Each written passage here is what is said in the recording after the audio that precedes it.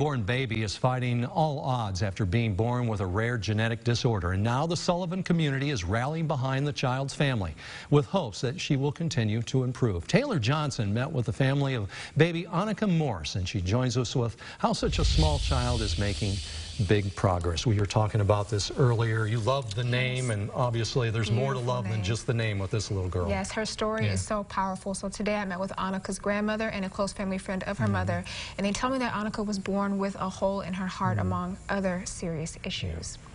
And after predictions that she would not make it past a week, her family says the 1-month-old is growing stronger each day in a powerful fight for her life.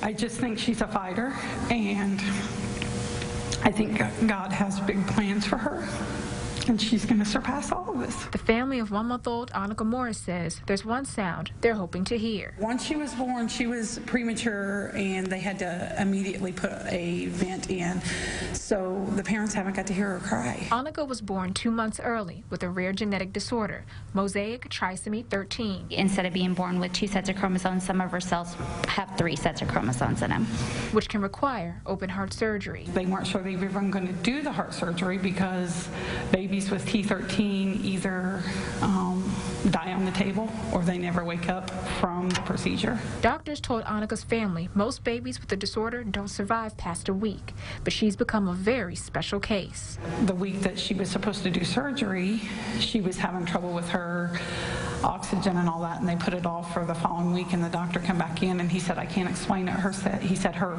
aortic valve has opened itself back up, and he said as long as I've been a doctor, I have never seen that happen without surgical intervention. And her family says they know why. And we firmly believe that there was a higher up that opened up that artery. Now, the Sullivan community is putting on a spaghetti dinner to support baby Annika. So everybody is just pulling together to make this a really great benefit, to help benefit the family and to help Annika. And her family hopes to hear her voice very soon.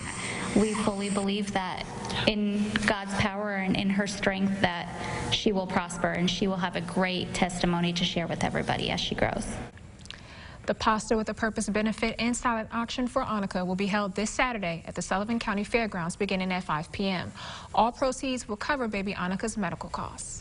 That one, toward the end there was a phone video. Was that actual live video, or was... Well, it was, yes. So they showed it. So actually, Annika's grandmother shared with me that vent that she had mentioned in the story, they had taken it out just yesterday, and they were able to hear some sounds from Annika, so they're hoping very soon that they can actually hear her cry. Yeah, how's her progress coming along? She's coming along very well. She's getting stronger and stronger each day. Yeah, good. All right. Best in our prayers out to them. Absolutely. All right. Thank you, Taylor.